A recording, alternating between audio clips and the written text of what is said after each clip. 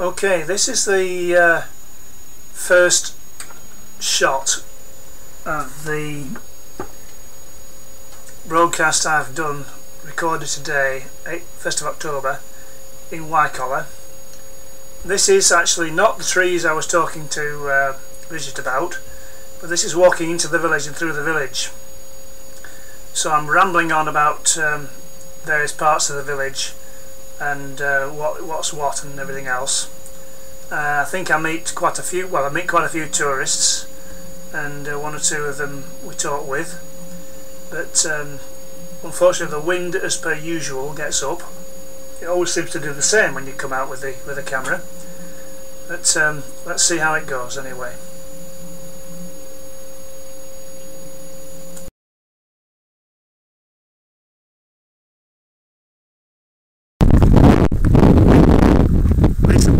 Probably hundreds of years. The little one there is a sapling from the main one, I think. Yeah, it's the same kind of tree.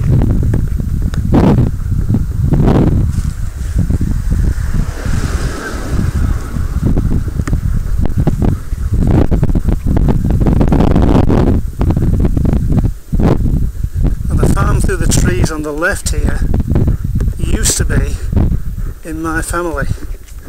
It's called Lowlands Farm. And when I looked in the family history, there's another big tree for Bridget. When I looked in the family history, this farm is part of our history.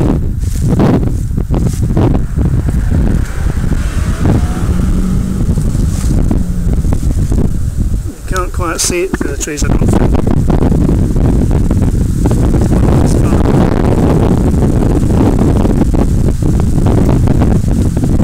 The wind's getting up as it usually does.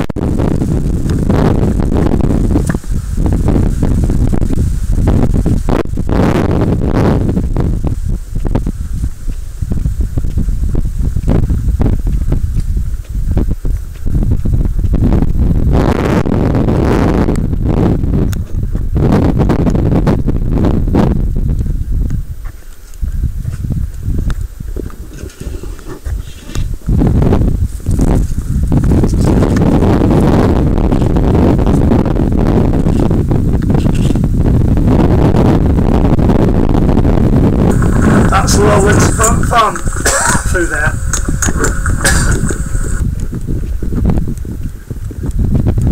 And there used to be a stonemason around here called Stanley Cookson.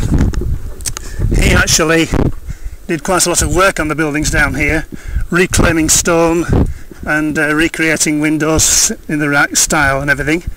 And of course he signed everything off with his name.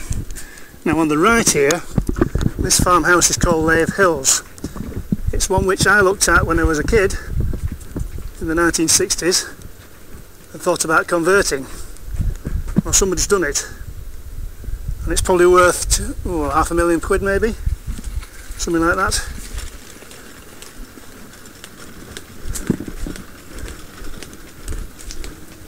So when I was here it was derelict.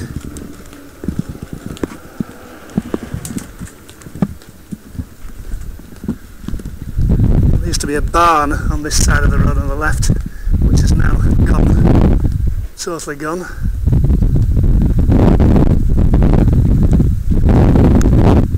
There's a cottage here, bed and breakfast.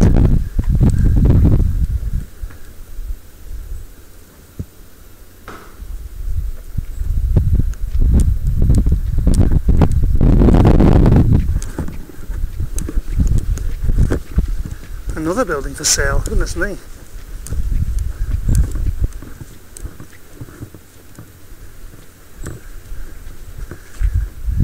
This little cottage on the left here is called Lave Hills, I think. Oh, no, it isn't. Not called Lave Hills. I used to know the lady who lived there, and she had an extension built out the back by Mr. Cookson. I forget the name of the cottage. It isn't Lave Hills.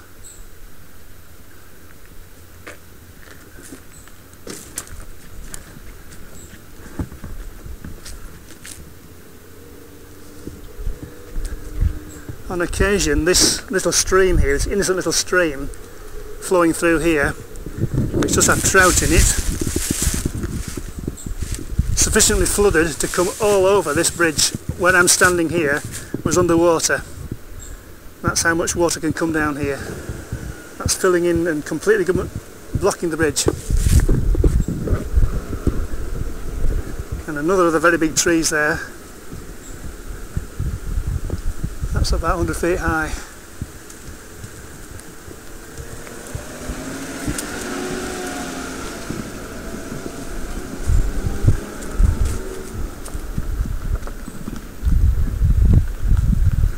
Somebody used to do a 3-point turn, I think.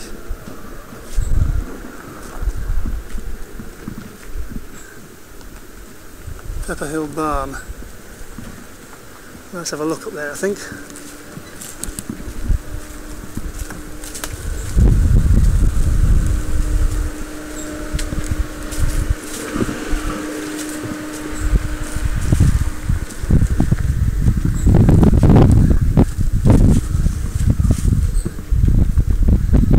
See why it's called Pepper Hill, because it's quite a bit of concrete.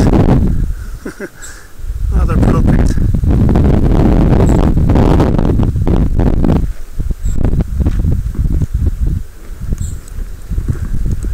Some of the buildings down here are very old, some of them are newer. Obviously some have been rebuilt and rebuilt again. You can tell which ones are oldest by the style of the mullions and the windows.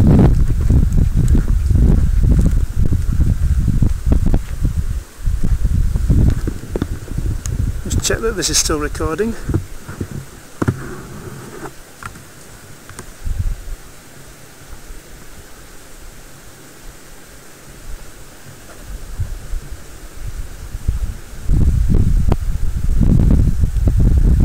Difficult to see the mouse on here.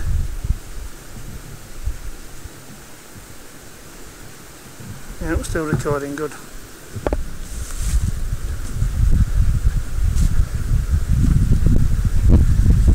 In fact, on the left here there used to be a dairy parlour, and this looks like it's been converted into something as well.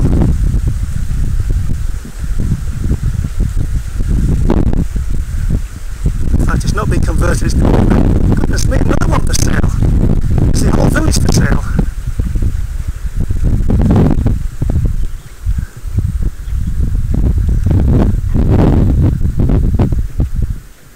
Backside house. Now this is an interesting one because the doorway that's on it has got a traditional doorway frame on it. And it's been obviously included on it for authenticity, but the windows are actually all wrong.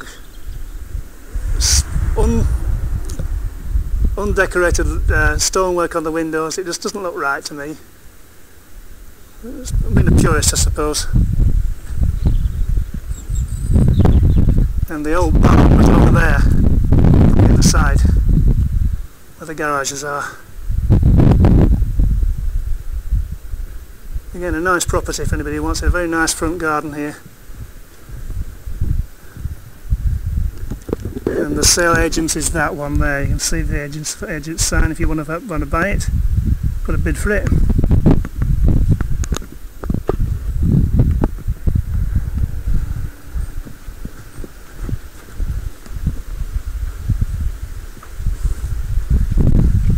Now, another bridge.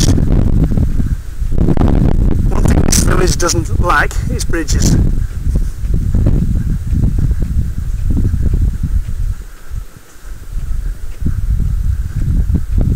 There are two main road ones and some rather interesting old ones.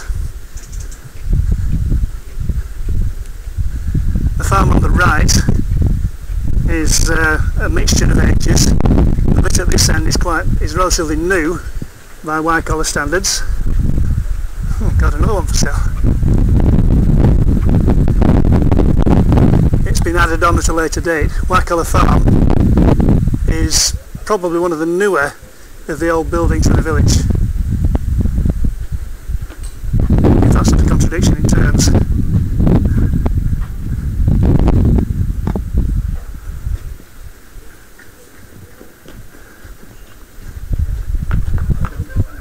There are actually somewhere on here, there they are,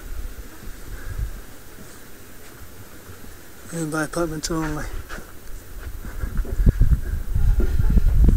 And this used to be a cow shed. As you see now, it's a cafe.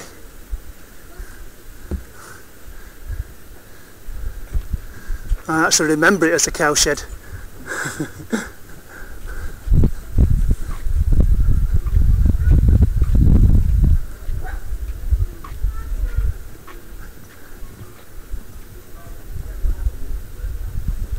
And you can see that the farm here is two different ages. This end section is older and the bit on the far end was added on.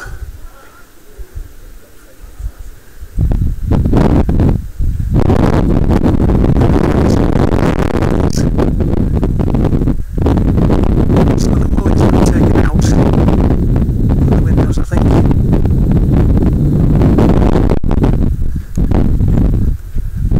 There used to be a chapel here, by this little building, which is also for sale.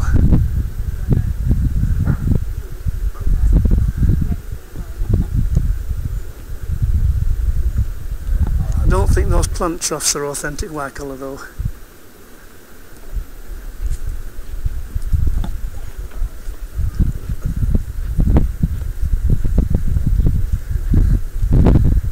This is one of the oldest buildings, but again it's got a newer extension on it. On the front there's a new section with a peaked roof which doesn't match, well it does match it to a degree, but it obviously wasn't original.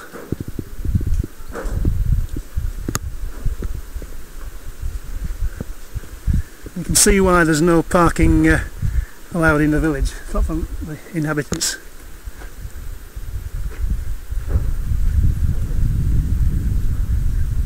And when the Friends of Wycoller were formed, a while ago, this little building at the end was their headquarters.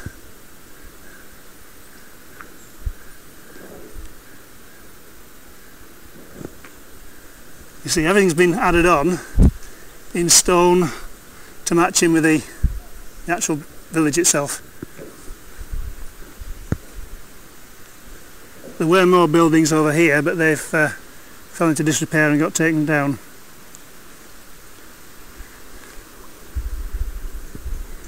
I mentioned bridges.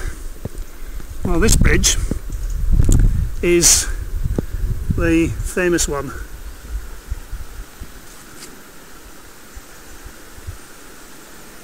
The arch on this side is distorted. The arch on the other side is, as you can see, is proper arch shape, but this one on the side is definitely distorted slightly. And the building over there, that is supposed to be Ferndean Manor.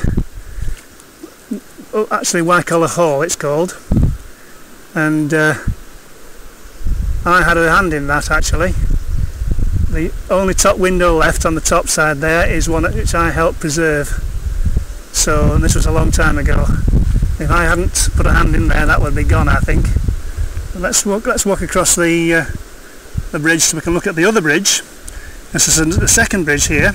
There's obviously a ford,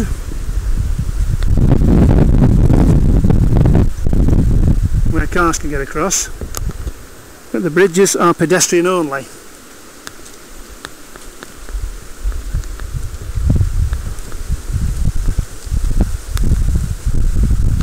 And you can see how old this bridge is. Just look at the wear in the stone there. Tremendous amount of wear.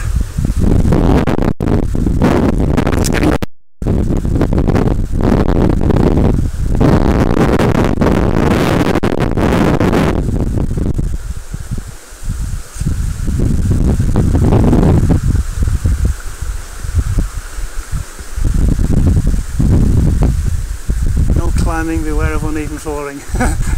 You're not kidding. Health and safety, right? Yeah, health and safety gone mad, yes. I've just mentioned the wear on the stone where you're standing now there. Imagine what that must have been like when it was built. Yeah. Okay, now you're looking up at the other bridge in the centre of the village. which is stone slabs. Stone slabs on top of a couple of pillars. And that's, I think, possibly predates this one we're standing next to now.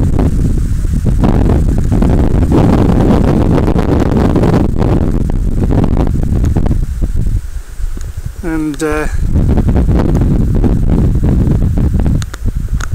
I'm pleased to see that window still there. Really pleased to see it still there.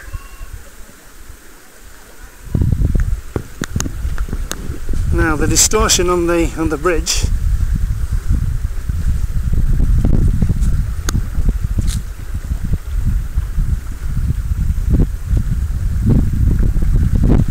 you can see from here. It's almost as if the left hand side arch has got drunk. I'm not sure whether it was actually built like that or has gone like that. And it does actually look as if it could do with a bit of maintenance near water level. There's could do with some cementing in there. We don't want to lose something as old as this. It survived numerous great floods. In fact, you can probably gather what happens when there's a big flood. The water goes through where that Range Rover is and takes a shortcut, because the level of the land there is lower than the top of the bridges. So that's what happens. Now,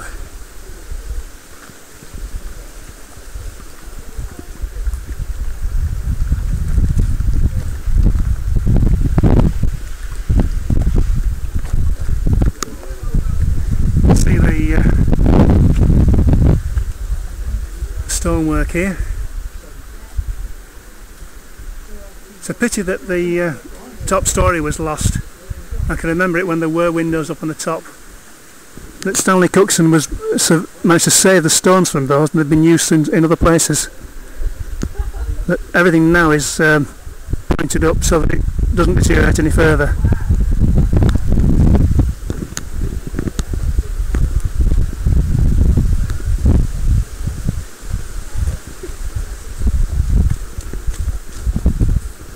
Yes, there's the Clapper Bridge.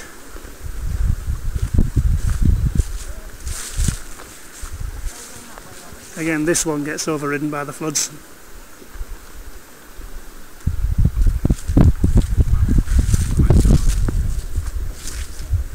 Now, there used to be an entrance porch over that doorway, and it got taken away and ended up in Trawden, outside what was Trawden Laundry in the old days.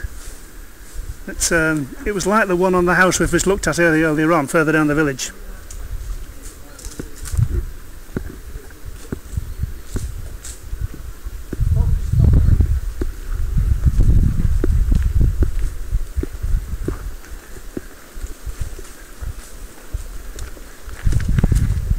That's the trouble with autofocus, isn't it? Yeah. It's a pain. It kills what you want because you... Yeah. There's autofocus on this thing as well. Aye. So I've got to do the same trick with this. I've actually turned it off, so it's actually on distant focus. Aye. Yeah. So... we tend to take photographs of one, take photographs of the other, us two, so you can't help the challenge. It happens. It proves you were both there anyway. So, oh, a little dog having fun in the water there. I was in... Oh God, where were we? In a game park in South Africa, and there was a kudu, and he was so, where the girls are now, he was there, but I couldn't get him with the autofocus because of the trees. So it had to go on manual, and on the because I had about a 50mm lens. Oh right. And beautiful, but I had to go on the manual to get it. But when I got it, I've got it framed now. It's absolutely beautiful. Excellent. With the naked eye, you can hardly see it. You know, you can get in on the shot and you can enhance it, and it's really good. I would like to get a camera which could zoom live. I mean, this one does zoom, but it only zooms when you start it up. It doesn't zoom live. Yeah. So shame. This will be on the internet by tomorrow, by the way. Okay. Yeah. Now the barn over there used to be in a ruinous state, but that got completely rebuilt and re-roofed, and it's now got various artefacts and things in it. The hall used to have 3 floors. as you can see by this tower thing here.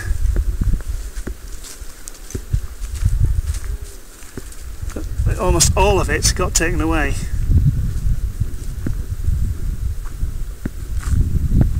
There are pictures of it, photographs of it still, but that's all there is left.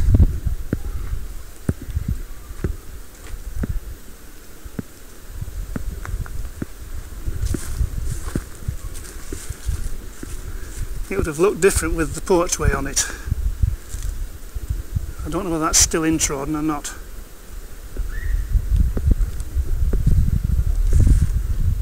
I was just saying to the camera there was a porch. There used to be a porch on there at the front, like on the one of the buildings a bit further down the village, one that's been rebuilt. It was two stories in Forage now, is it? That's what it says on there. Yeah. He went to Trodden outside the laundry, and it's a terrific angle. No, I didn't fall down. It's a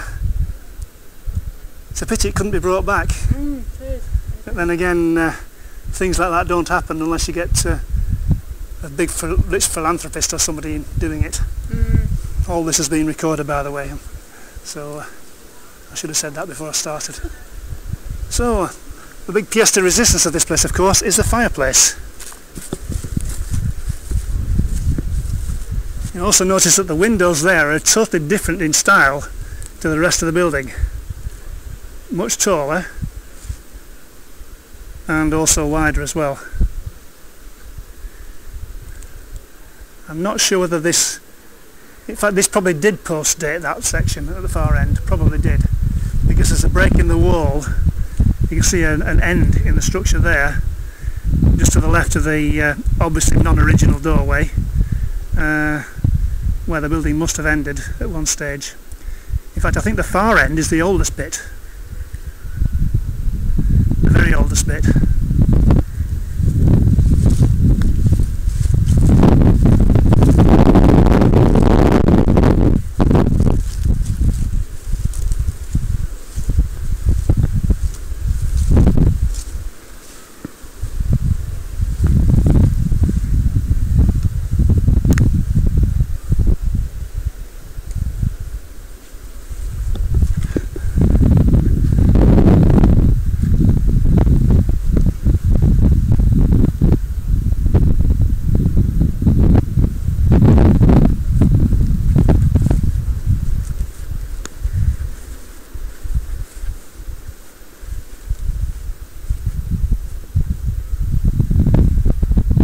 In through a window at the main hall, and there's the big open fireplace, which is the feature that the hall is best known by, I think. Nobody really knows what exactly that little keyhole shaped thing for on the right was for. There's about 5 or 6 different functions suggested for it. And again, on that upstairs window there's a different design on the stonework compared to that one over there.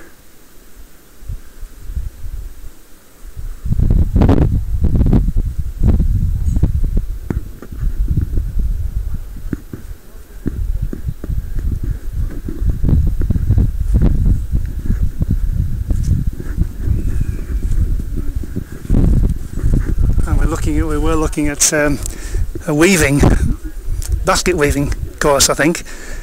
One of the local skills being shown.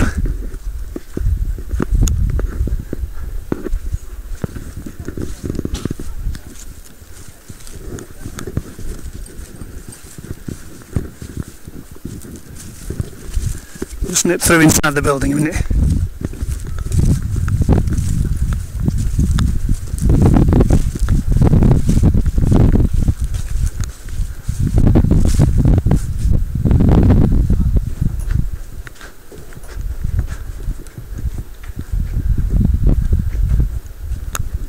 There were dates on either side of the doors there, but they've been damaged.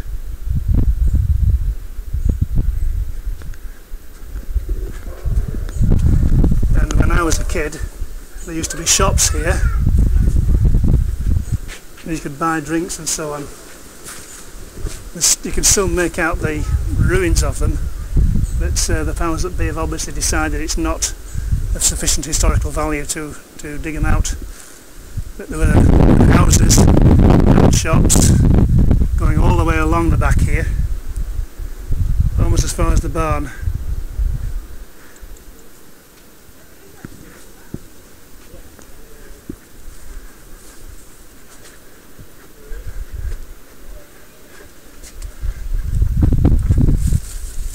Hello.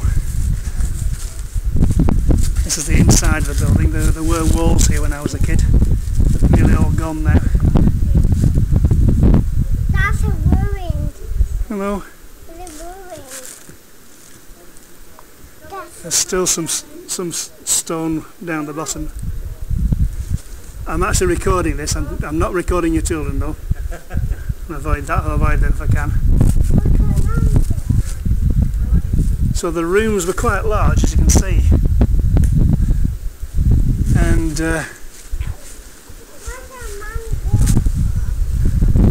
can remember when this doorway was actually knocked down by vandals and has been restored.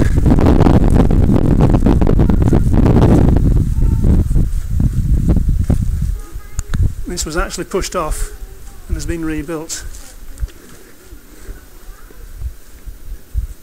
There were shelves in that little alcove there as well.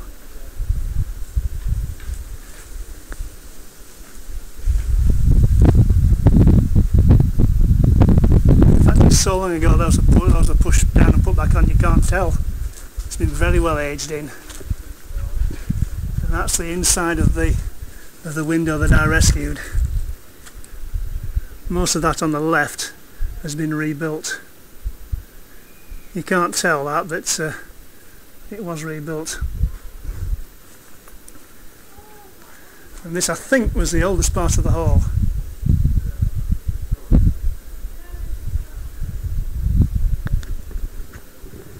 Anyway, I'm going to pause it now and walk up the Dean a bit and break it here.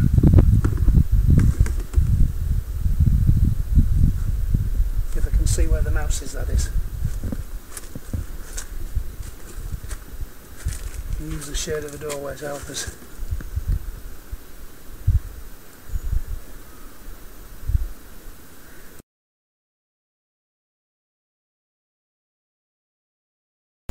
Okay, well, I didn't actually go up the Dean straight away. I went past the basket weavers and looked in the old barn, which is now an exhibition centre.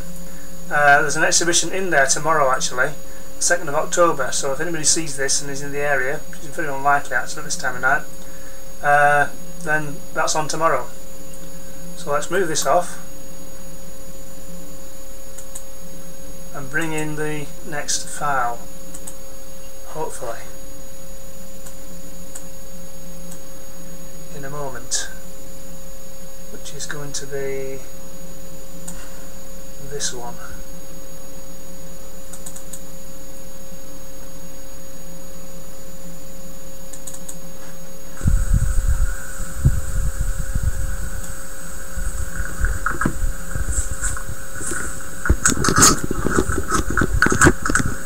Okay, so we're now going to go and look at those trees for Bridget.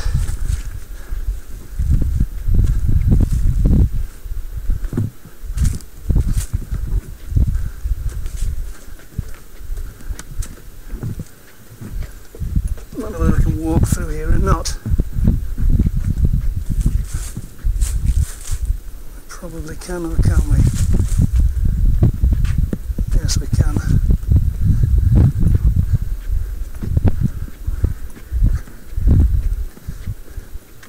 This was the barn for the hall. But all this area here was houses, small houses.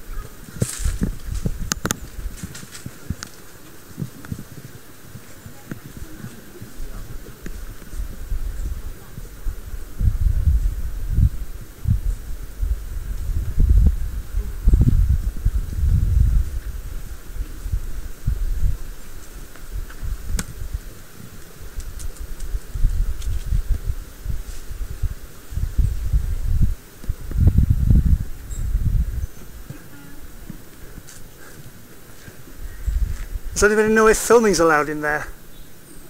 Filming? It's fine, okay, thank you. I've already caught you on camera as well, by the way, if that's any worry to you. I'm intrigued to see this being done. I've never seen this being done here before. As long as we're on commission. It'll be on the internet tonight.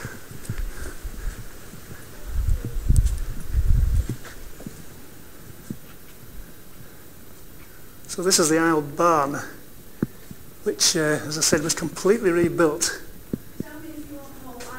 Oh no, that's fine.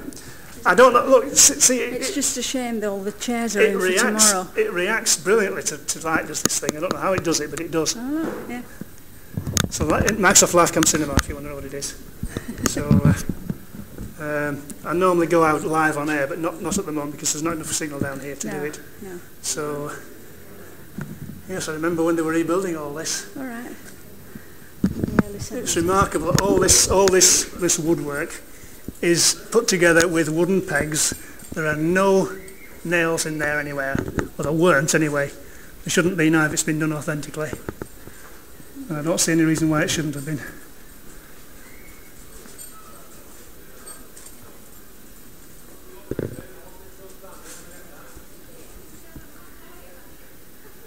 That's absolutely brilliant. There's an exhibition in here next week. If somebody sees this before next week, there's an exhibition in here next week, free, on timber. It's advertised in the window outside. But it's beautiful, this. It really is.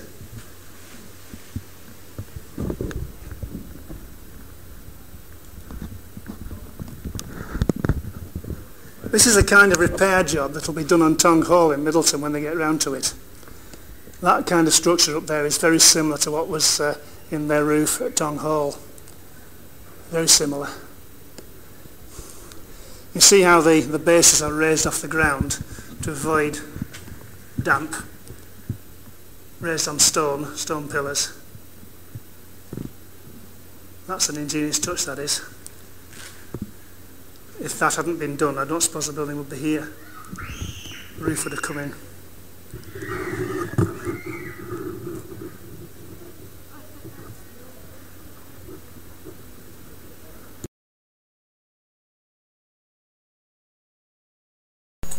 And this, as I say, is the aisled barn. It's called the aisled barn because the pillars are divide off on each side a separate section of the building from a central section where I'm standing, and there's an aisle on either side which could have had places for animals and things like that, and there was also upstairs or a raised area on top in some parts of it as well, which hasn't been rebuilt on this occasion. So it's the exhibition centre. The exhibition is October the 2nd, which is Sunday tomorrow. So now we'll go on to the next clip, which starts in the barn and goes on up the Dean itself.